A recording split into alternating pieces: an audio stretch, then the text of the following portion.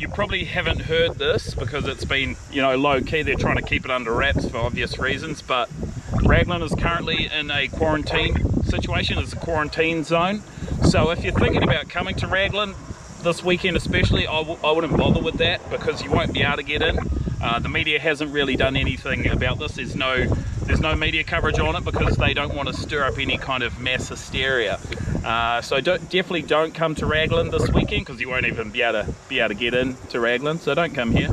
And I'm just out here now at Ground Zero, which is Manu Bay, Whale Bay indicated. So you can see there's no one out here at all. And so what they're trying to do is they're just trying to, you know, keep other people from not contracting anything and not becoming ill from myself and my surfing, because I've been surfing so fucking sick lately, you know, and they're worried, you know, about people, you know, getting sick from my sick surfing. Fuck, it's real shit. I'm sorry, but I'm just trying to just not get people to come to Raglan just for like one weekend, so I can get some waves, you know, with only like 50 people out.